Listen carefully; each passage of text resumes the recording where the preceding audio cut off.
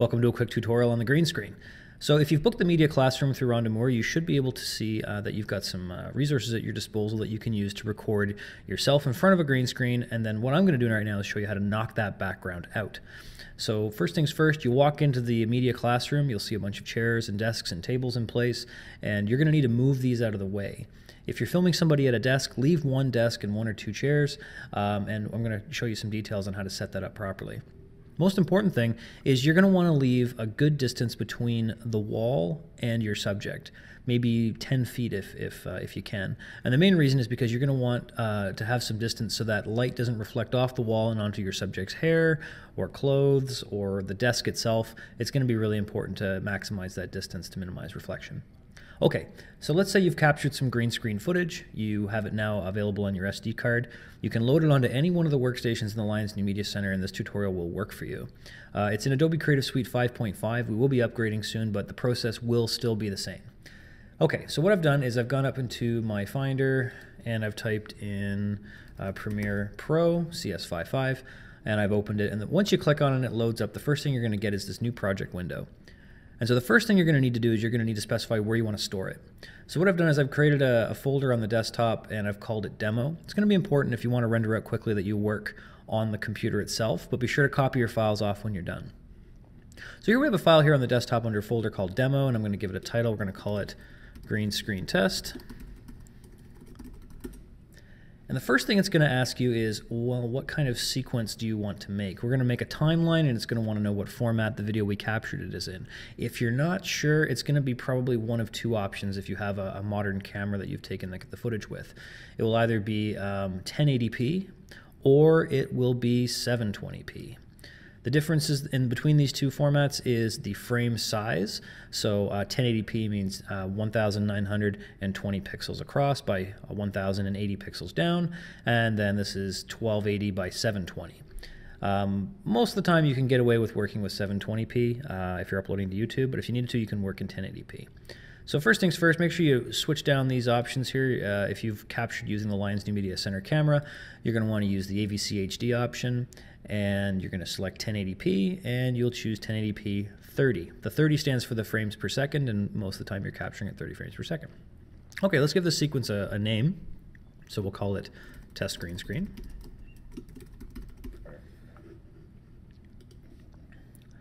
Welcome to Premiere Pro. If this is the first time you've used this, I'm sorry, it's actually less complicated than it looks. First things first, we're going to break it down section by section, and then we're going to go through the green screening process. For starters, you've got this area over here. This is your project window. This is where anything that needs to be worked on, like footage you've captured, visuals, titles, everything is managed and organized in this window. And so what I can do is I can actually create new bins by right-clicking and going to New Bin. And these are just little arbitrary containers that we can use to keep track of things that we're making or things that we need to keep organized. If you're working on a really big project, you'll find that this really comes in handy. So what I'm going to do now is I'm going to import some footage that we've captured in the past, and we're going to remove the green screen footage from it. So let's start with going into the Finder. And so you're going to pull the footage. I recommend you pull the footage off of your cards and put them in a folder on the drive. That way it's going to be a lot faster to work with. And I'm going to pull this footage in here, and I'm just going to select this clip I have and drag it into Premiere. It's going to make sense of that footage and display it. I'm going to drag this into this video folder to keep it nice and organized. So as you're aware, maybe you've used Premiere Pro before, but the first thing you want to do is you want to go through your source clips that you have. That's not a flattering photo. There we go. And you want to identify the clip, the section of the clip that you want to keep. So let's start back here. You just want me to go through it? Oh, I go through it again. I'm going to do 2 takes of each one. I'll take it from here. Okay. So I press the I key to choose my in point, and now I'm going to press O once I'm ready to get my out point. Good? Yeah. Great. So I selected the point that I wanted to take from here all the way to here, and you'll see it's got this gray box, and I press the I key to select my in point and the O key to select my out point. And once I've done that, now I can click and drag this image down onto the timeline. There we go.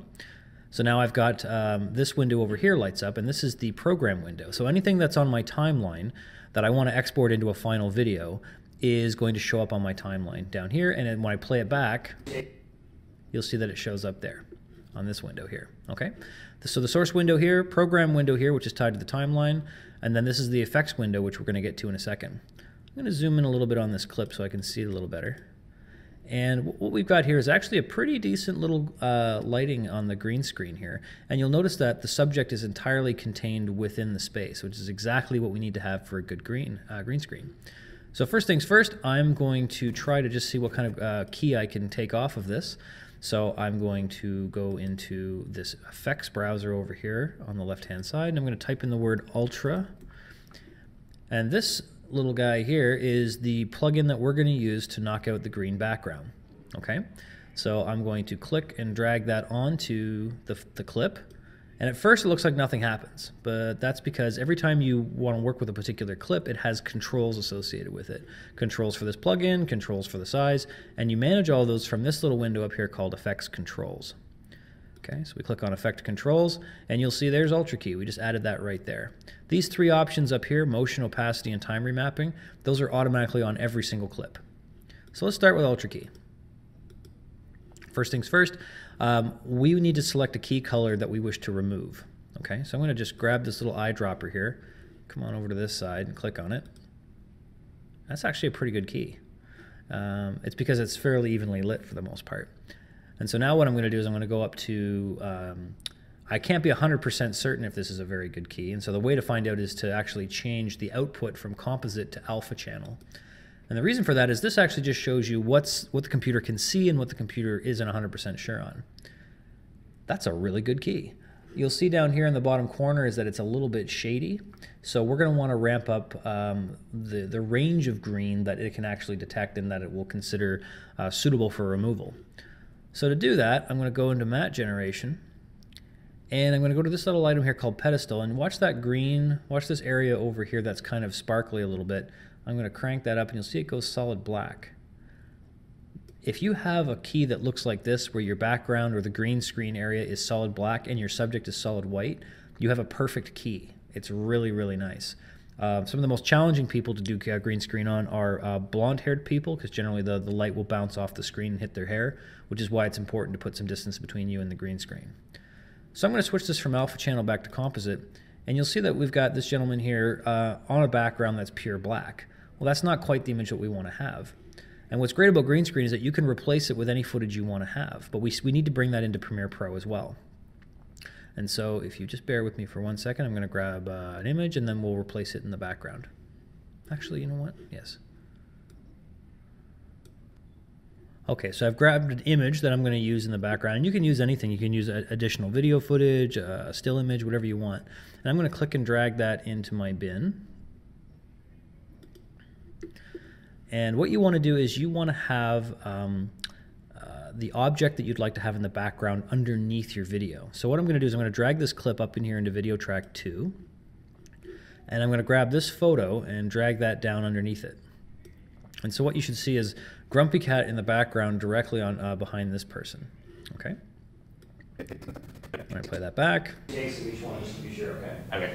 Sounds good. Great. So we've got a really nice key here. We've got a good separation on the background. If you want to work on this image a little bit and change the way it looks, you'll notice I've imported this really high quality large image. If you wish to scale it, just click on the clip and for the actual picture, and you'll see that we've got these effects controls up here for the photo. And so you go to motion, and then you can adjust the scale, and you can actually make it smaller. And you adjust the position, you can move the position around, and you can fill the screen a little bit more. Another thing that's great is because we've got this person separated from the background, we can actually move them in the frame and make them smaller too. So what we can do is we click on the video channel here for this character here, and what we can do is we can do the same thing. We can adjust the size, and we can also adjust the scale. So I can make them a little smaller. You never want to go over 100%. And I can change his position. This is the vertical, so I can put him down here in the corner. And I can also move him left to right as well. I can have him down here in the corner, like he's this cat's conscience or something. Let's make that cat bigger. Oh, that's good. Okay. And so when I play it back, takes of each one just to be sure, okay? Okay, sounds good. Good? Yeah. Great. And so the length of the photo, you'll notice that it cut out when it went black here when I got to this point. So all you have to do is just stretch this out if you want it to be the same length as your clip. Okay. So there you go. That's doing a simple green screen where you take, I don't know, we'll do another example where the green screen footage isn't as great, and I'll show you how to clean it up a bit more.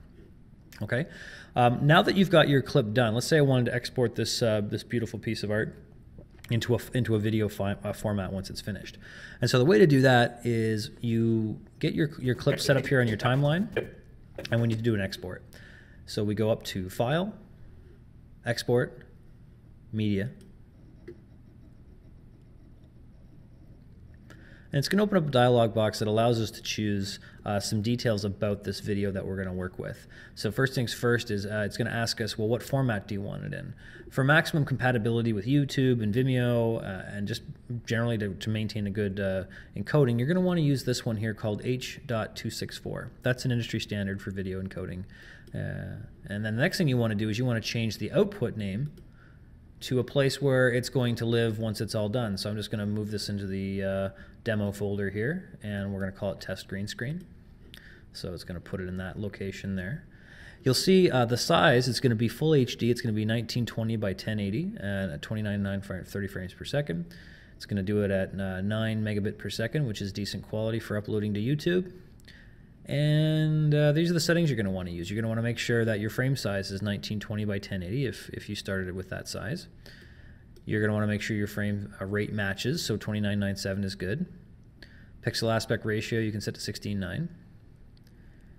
And down here, this is the bitrate setting. So this is the quality or the amount of data that will be being sent per second, so in megabits per second. And generally 9 is a good number for uploading to YouTube. You'll see you have some different options between VBR and CBR. If you want a really quick encode, just use CBR and set it to 9. Okay. Down at the very bottom, you'll see you have the option to use maximum render quality and frame blending. You can turn that on if you like. Estimated file size, it'll tell you how big you think your file is going to be. Now, if I just click export, what's going to happen, it's going to put a window here that says exporting with a little progress bar, and I won't be able to do anything else in the program, which is kind of disappointing. Let's say you have a bunch of green screen clips that you need to output with different backgrounds. Well, you're going to want to set them all up in a queue and then export them all at once. So the way you do that is you click on queue once you're happy with all the settings that you've got, and it will say saving, and now we're going to export it into the proper, into that format that we just described that we wanted to have, and it's going to do it through this program called Adobe Media Encoder, which is nothing more than just a window that has the names of the files that you wish to output with all the settings. And if I made another clip, for example, or another sequence, and I clicked export and I clicked queue, it would just put it below this one. And when you're ready, you click the play button, and it will go through the process of rendering every single frame, and it will put it into that file that we were hoping to have made. Now, mind you, this is only like a 10-second clip.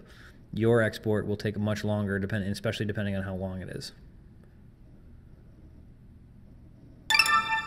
That's satisfying. Okay, now that that's done, I'm going to click on